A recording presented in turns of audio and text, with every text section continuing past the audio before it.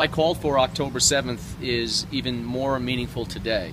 We should have a temporary flight and passenger ban from anyone who's been through Western African nations stricken with Ebola.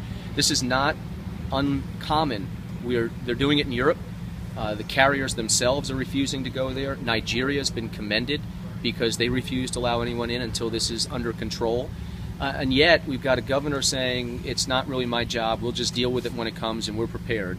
So why are we playing defense and allowing 1,000 people a week on average coming in from those countries right through our gates at JFK, whether they have the symptoms or not right now? This is a public health crisis in the making internationally. I mean, when the World Health Organization says 1.4 million cases with a 71% mortality rate by December 31st, we need to deal with this in a serious way. And for the governor the other day to say he's not a doctor, he's a lawyer, and it's not his job, and just use hand sanitizers, that's not the leadership we need. We need bold leadership right now from this governor and the health commissioner to not let anyone in for a temporary period of time. Who are you seeking advice from on this issue?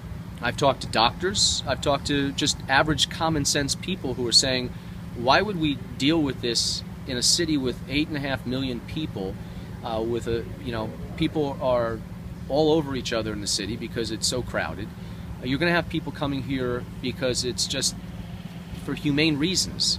If you think you've been contracting Ebola, then you're going to do everything humanly possible to get to America and the best hospitals.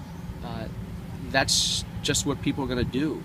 And we want to treat this. We want to contain it in Africa, just like European countries are saying, like the carriers, British Airways, Air France, Emirates Airlines. They're refusing to go or take passengers until we get this under control.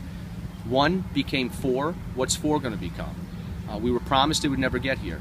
The CDC warned New York specifically that it's going to come to New York via airplane.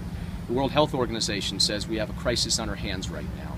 For the Mayor de Blasio, for Governor Cuomo, and for President Obama to do nothing about it, is gross negligence at this point.